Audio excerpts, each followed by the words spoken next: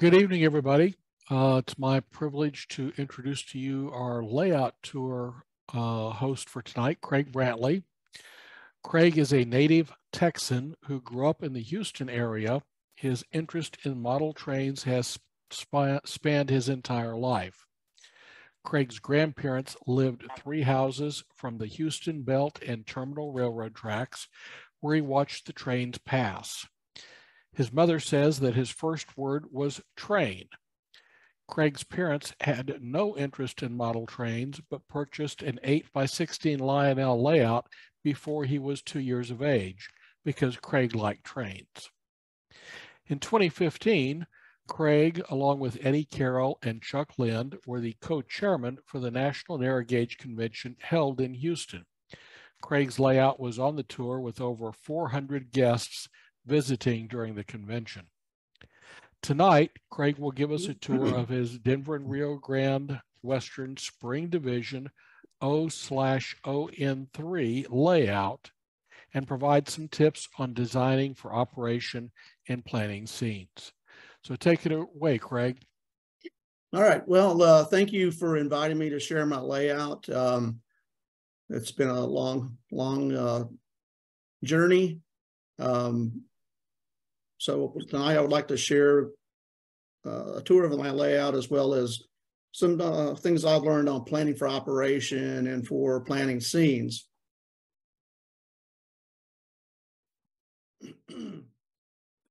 First of all, a little bit of my background on how my modeling interest evolved. My first exposure to narrow gauge was at Gil Freitag's HO/HON3 Stony Creek and Western layout in 1972. Gil was kind enough to explain narrow gauge in Colorado to me. And over the years, Gil and Virginia were basically surrogate parents to a lot of us young modelers, and they've been great ambassadors to the hobby. Gil was the John Allen of Texas, and his track work and scenery were so far ahead of everybody else. The Freitag's layout was open every Thanksgiving for 54 years. But sadly, Gil in Virginia passed away last year, and the Stony Creek and Western has been dismantled. But Gil will live on because most of the structures were given to his friends, and now they occupy a lot of layouts all over the country. They were great people. So I was 13 years old when I visited Gil's layout and was building a Santa Fe in-scale layout. And after my visit, my mom took me to the public library, and I checked out a new book out called The Silver Sand One by Mallory Farrell. Seeing Gil's layout and reading about the RGS hooked me on narrow gauge. And in 1975, the in-scale was sold, and my parents purchased me a HON3 brass West Side Models piston valve K27. So by 1995, I had constructed a couple of small modular HON3 layouts and amassed a large collection of HON3 brass and rolling stock, and was planning my empire for our new home. And just before we moved, Barry Bogues said, hey, if you're ever going to switch scales, now's the time to do it. So in 1976, Barry and I constructed an ON3 modular switching layout with 2 PFM sound systems. I'm sure many of y'all remember those, to try out the new scale. This is the switching layout here. This is Barry Bogues, and this is my mug back here in the background. I think we were about 38 probably when that happened, 38, 39. We were under 40 years old, so still wet behind the ears. So in 1997, I rounded up a group of prominent modelers in the Houston area, and we built a sectional ON3 layout to take to train shows. The layout was a huge hit and really exposed ON3 to local modelers. This is a couple of pictures. The year 2000, we took it to a train show. This picture of this Shay here is by Jim Barron. I believe it won the gear locomotives in the National Narrow Gauge Convention one year. I don't remember which year it was. So I was pretty much hooked on On3. And so I sold off 35 HON3 locomotives and 80 cars I had built and painted and was all in an O scale. So my HON3 empire, which empire room I was building, was cut in half by moving to ON3. So how can I fit the D&RGW into this space? Well, you can't. So that's the grim reality. So my layout is built in what we call a Texas basement, because we don't have basements in Texas. It's a room over the garage. The room is 21 by 32 feet. It's basically a extended three-car garage. Track height is somewhere between 48 inches and 58 inches. Minimum radius is 42 inches for the narrow gauge and 48 inches for the standard gauge. I also have a maximum grade of 2.5%.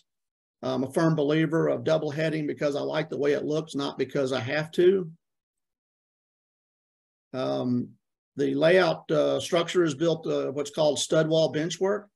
Lowell Joyner, prominent O-scaler in San Antonio, he started all this. He was an architect, and he started this. And then Chuck Lynn was building his layout this way, and I thought it was a good idea. It looked good. It was cheaper than 1x4s and doing the L girder, and so I built everything out of 2x4s.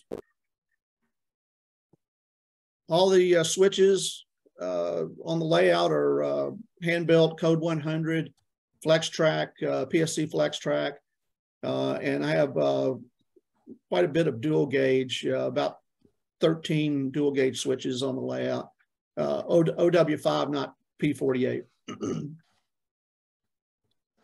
And I run wireless easy DCC throttles with all DCC sound in all of the locomotives. And then we do operating sessions. I use rail op switch list.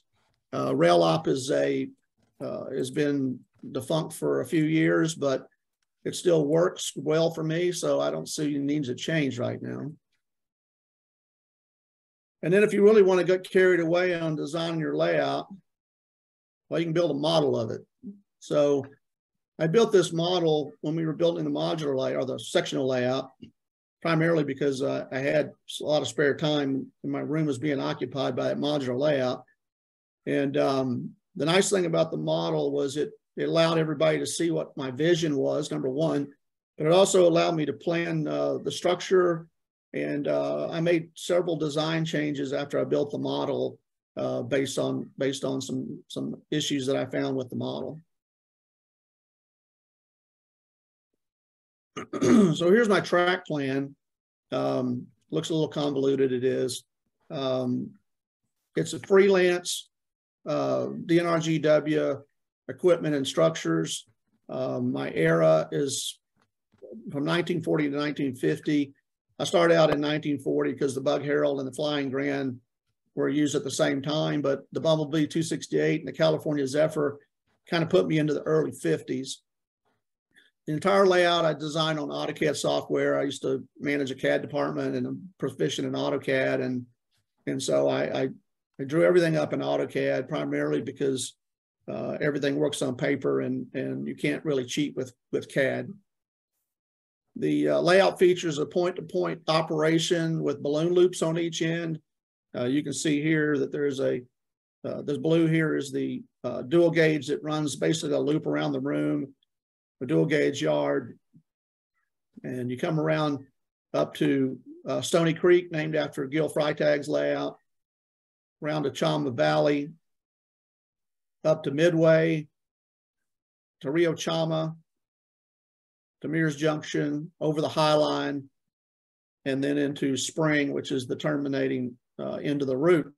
And there, typically in operating sessions, you turn your locomotive and go back the other direction. But I have the balloon loop for basically for open houses in the San Juan to turn it around.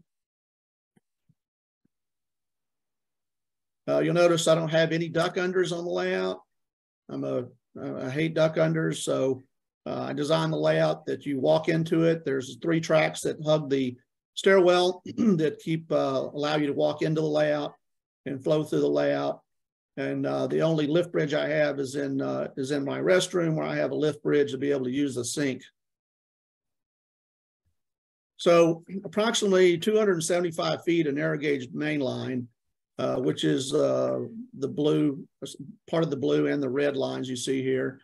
That only works out to about 2.5 scale miles. So I had to be creative to make the layout seem larger than it is. So the room is divided into 6 areas with a divider wall that runs down the middle of the room, which allows the room to seem larger because you can't see the entire layout at one time. So let's take a tour of the railroad. This is what you see when you arrive at my home. Again, my layout is above the garage. My wife had this sign made for me a few years ago. And when you're standing at the bottom of the staircase, this is what you see. So one of my primary design considerations was this scene right here. I wanted you to walk up through the stairs and be way below the trains and be able to feel like you're down in the canyon. And this scene achieved it. It's another view with a wide angle lens to kind of give you more of a feel of the effect.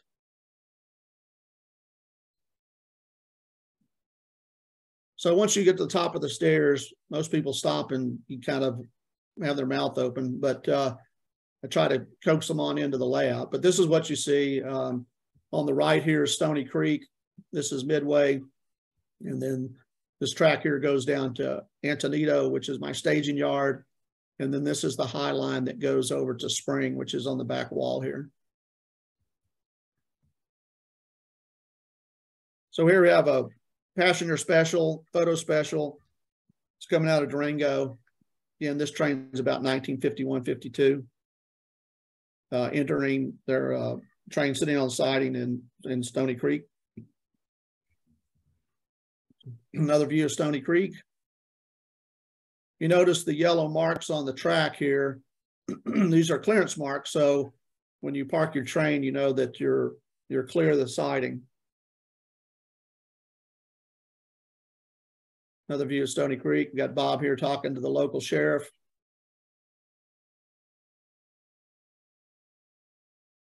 So this is Durango. Durango is not finished, but it's work in progress.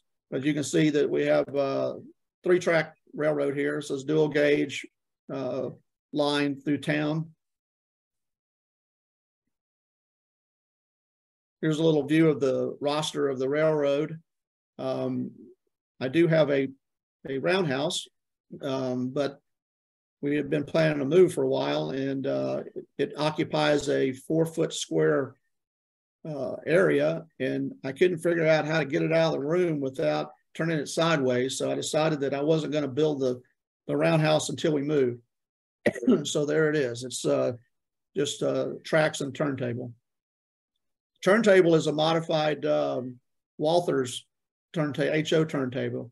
It's a 120-foot turntable, which is 65 foot in O scale, 130 foot, excuse me, turntable. So this is one of the reasons I did dual gauge. This is a view of L105, 2662, and the RGS number 20. And you really get the diminutive size of narrow gauge here. One of the things is a challenge when HO and in-scale visitors come over is O&3 looks like it's very large, but when you put it up against an actual O standard gauge train, you can see that they're really tiny. I also have a California Zephyr. Originally, the standard gauge is really to give a scale comparison, but over the years, I've collected a lot of standard gauge equipment. This California Zephyr is 25 feet long in O scale. So it basically is the full length of one side of my room. Here's another shot of it working its way around. So here's something you don't see in a lot of layouts, and that's a narrow gauge locomotive switching around standard gauge cars. And here you can really see the difference between this Northern Pacific reefer and the narrow gauge D&RGW reefer.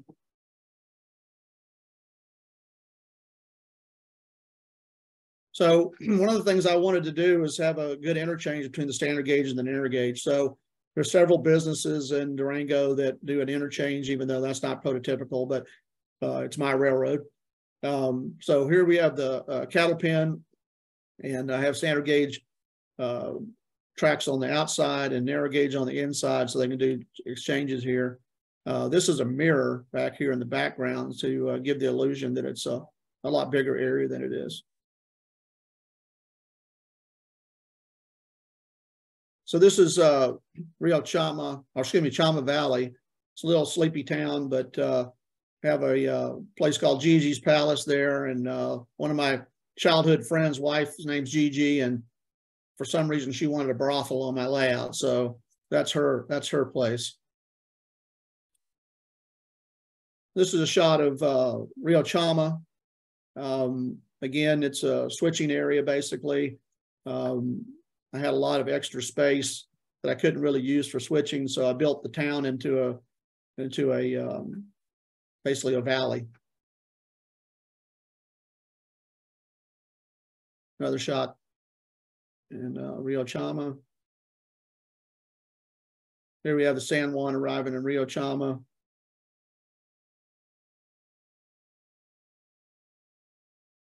And then up a little higher on the line, this is the High Line, the highest bridge on the railroads, 58 inches. Here we have 346 freight train crossing, little computer enhancing there. Of course, it's first snow of the year. It's about October, and so they had light snows. They had to bring the rotary out to clear the line.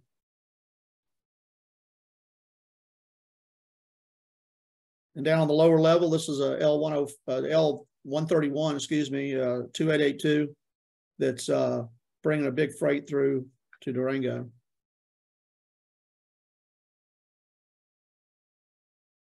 So up in Spring, this is at the Hope for Gold Mine. A little switching going on there. And here we have the San Juan leaving Spring, heading downhill. San Juan traversing the freshly plowed snow, going over the high bridge, and then headed down to Antonito.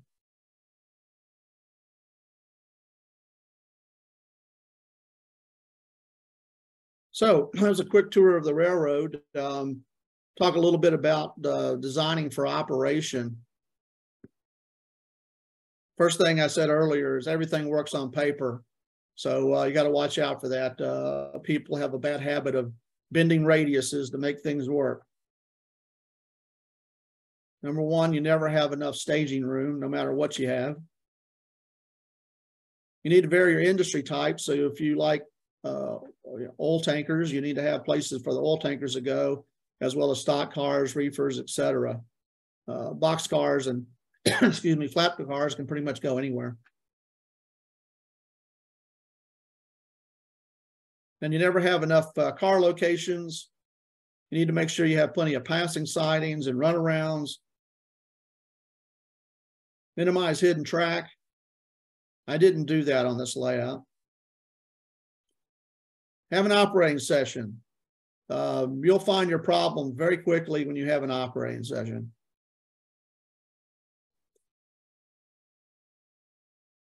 Consult your friends. Your friends have a lot of experience and they have good ideas sometimes. And then don't be afraid to change your plan. You know, everything's not set in stone. Don't be afraid to change it, as well as improve your plan as you build it. So let me show you a few things about my railroad and things that I've done. First thing I built on the railroad was the staging yard, because it's underneath everything else. And at the time, I thought this is enough tracks. There's five storage tracks there because I had a San Juan and a tank car train and a stock car train and a rotary. And I figured that's enough room to store everything. Well, it's enough to store everything. But when you start operating, you don't have any room because you have to eliminate those trains because you need to have cars you can switch on the layout.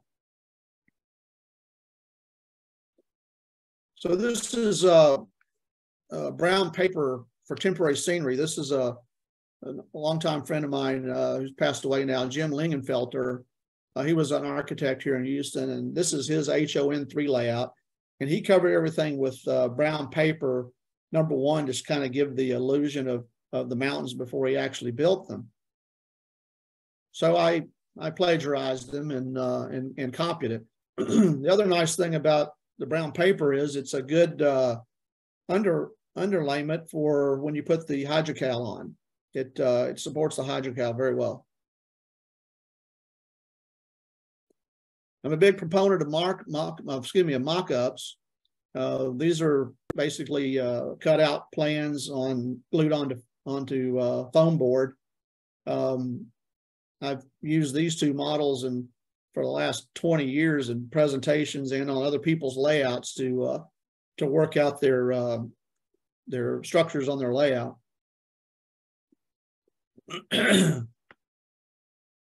So one of the things that I did on this particular situation, I had the coal chute on the visible side, but as I started looking at it and also being able to switch, there's no switching going on the tipple side.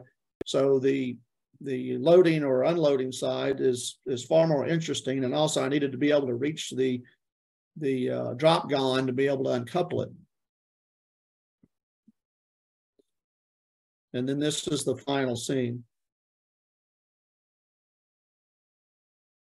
There's another mock-up of the Durango Depot. I didn't want to give up the amount of space that the width of the Durango Depot took up, so I decided to basically cut it in half. I cut it behind the ridge in order so it doesn't sit flat up against the back wall. Here's the frame of the building before I put it together. And then this is the finished station. As you can see, it still gives the effect of the full-size depot. You don't really notice that it's missing part of it. So this is Stony Creek, and Stony Creek started out as an idea. And one of the things that I do is on developing switching plans is I use paper doll switches. And these are basically Xerox copies of switch templates that are glued to poster board, both left and right hands. I have dual gauge. When you get into dual gauge, the third rail is so tricky. You have to have paper dolls or you'll start laying the switch incorrectly. But I started with the town and started laying out how I wanted the switching to go in this town. And then this is a little further along. And then this is the final arrangement. I have a mill up here. This is a team track, station track. It's a bit of a switching puzzle because you can only fit one locomotive and one car on this spur here. So this is what it looks like after the brown paper has been put in place.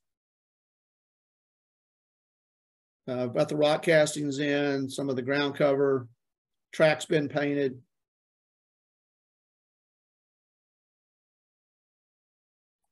So another thing that I like to do is I place my structures and I push the dirt up around the edges of the structures. And then when I remove them, I wet it all down and and glue it down. And then when I put the structure back in place, it looks like it's been there forever. So this is the finished scene. I've since added a platform for this station, but at this time it was just in the dirt. So there's another thing to look out for. I'm 6 foot tall, so reaching 2 foot across a layout is no real challenge for me, but I do have friends that are a little more vertically challenged. So you can see right here that he's having a little difficulty uncoupling a car, even though it's only about 2 foot away from him. You can see the crossbucks here. Those have been broken off so many times now that I just remove them when we have operating sessions, because I know they're going to get busted off. Here's Chuck Lynn operating at the layout. Another one of my things I try to achieve is not having control panels that are easy to catch clothing on, or fingers to accidentally switch trains and stuff like that. So all of my control panels are recessed. And this is basically just a 5x8 Michael's wooden frame that I screwed a piece of masonite to and did basically a photo rendering on the switch on the diagram, and then it's on a hinge on the bottom of it, so I can fold it out and do work on the switches as well as do the installation of the wiring. But it keeps people from accidentally bumping into switches or tearing switches off. I've seen that happen before on layouts also. So this is another area. This is the Hope 4 gold mine. It's in Spring. And so this is the first mock-up. It's basically a Bill Banta Cimarron mine kit. I visited John Kalin's SN3 layout many years ago, and he took this kit and basically turned it into a mine and a mill. And I really liked that because it gave more opportunity for operating, because now I can put box cars, flat cars, as well as gondolas at this particular industry. So I had to do a little scenery modification here. This is the rough layout of the buildings. You see some of the rock work's been done. And then this is had the ground cover put in and the bushes, and the abutments here for the tipple. And then this is everything put together. And this is the final scene, number 20, switching a flat car here. Another area with a no luck mine. This is what it started out as, just a spur. There's a mock-up. It was again part of the Banta kit. But I found a company called Kitwood Hill Models over in the UK, and they did a tipple, and they also had a little mining industry. So I decided to kit bash that and put it together as one industry. Again, it allows me to have gondolas here and flat cars and box cars at the mining supply company. This is where the scenery I cut out. You can see I did a little blasting up here to put a porthole for the mine, built a retaining wall behind it. This is after everything's been laid in. You notice there's a outhouse out here at the end of track here. And then this is the finished scene. Again, I can put flat cars, gondolas, box cars here. This is what happens when you have too much hidden track. This was taken at the narrow gauge convention. Some guests walked up the stairs and someone had derailed a train deep in the bowels of my layout, which the only way to get there is to contort yourself. And they said, "Hey, where are you?" And I said, "Right here." And I stuck my hand out and somebody took a picture of it.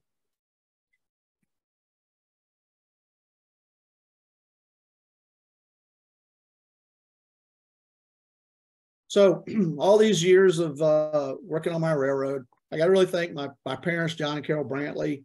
You know, they stood behind me and allowed me to pursue my hobby through my whole life. Always there for me. course, none of this would be possible without my lovely wife, Laurie. Without her tolerance and support, none of this would have been possible. Barry and Blake Bogues. Barry is expert in electronics, awesome scratch builder in G-scale. And Blake is really good at DCC and decoding locomotives. And Travis Glass, who's done several of the structures on my layout, he does really fabulous work and really appreciated him. He helped me a lot to prepare for the narrow gauge convention. And then Frolin Mark, he does the website, and also he's my rail op expert.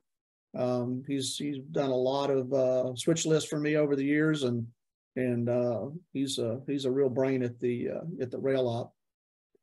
Of course, many open house crews. I've had so many people help me over the years. I usually have 2 to 3 people running trains while I do the open house, and I can talk to people, and very appreciative of everybody that's helped me there. You can visit my layout on my website. It's D&RGW-SD, that's D&RGW-Spring Division.com. If you search my name on YouTube, there's quite a few YouTube videos out there of my layout. I also have a YouTube channel that has a few videos on it. And my layout was featured in the November 2021 Trackside Model Railroading magazine. I don't know if y'all subscribe to it. They do a lot of narrow gauge, and they came down in 21 and filmed and videoed, or excuse me, filmed and photoed about 10 layouts here in the Houston area. About half of them have been in the magazine so far. So this is my legacy here. This is Brantley, my grandson. He's 3 years old, already a proficient operator. He loves Gramps trains. They call me Gramps after the Gramps tank cars. I've made them both T-shirts that says Gramps on it with a Gramps tank car. And then that's Walker on the right. He's 18 months old, and he's just kind of getting interested in it. So what's next? Well, we plan on building a new home after we hosted the narrow gauge convention in 2015, but unfortunately life and COVID kind of delayed us. So we are now building a new home, and it will have an 1,800 square foot train house. And some of y'all might think that's gigantic, but in O scale, believe it or not, that's still small. So stay tuned for a new layout starting in 2024.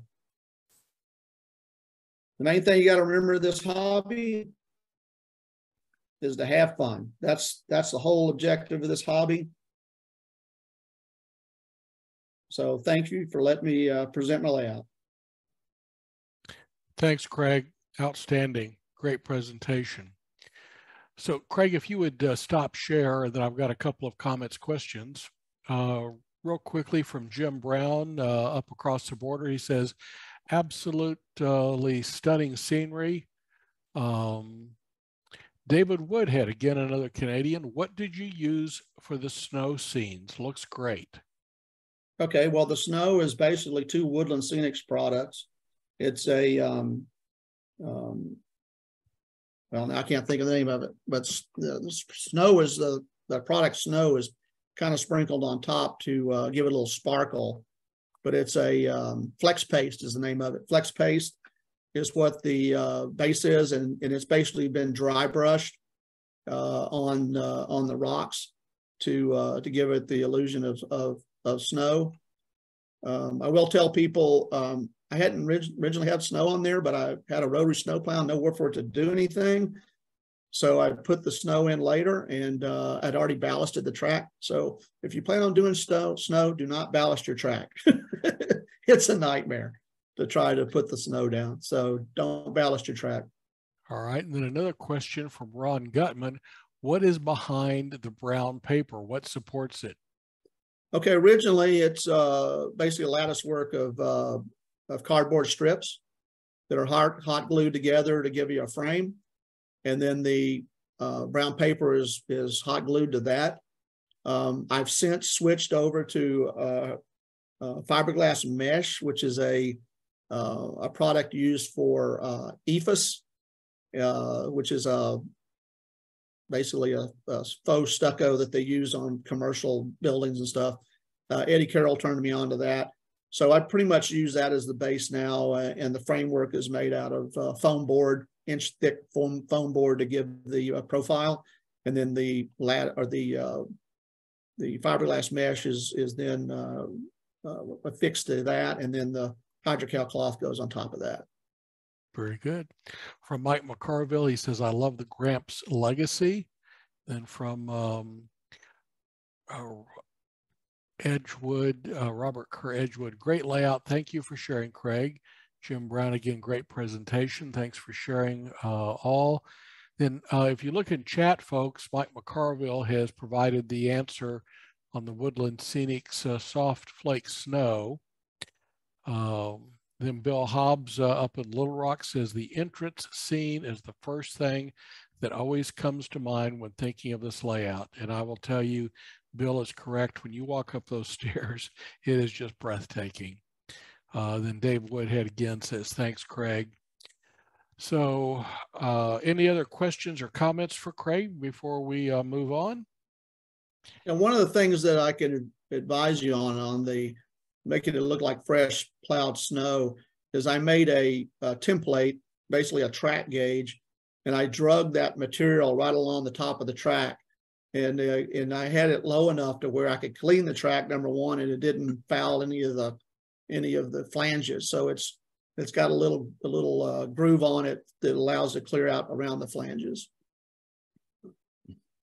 Very good.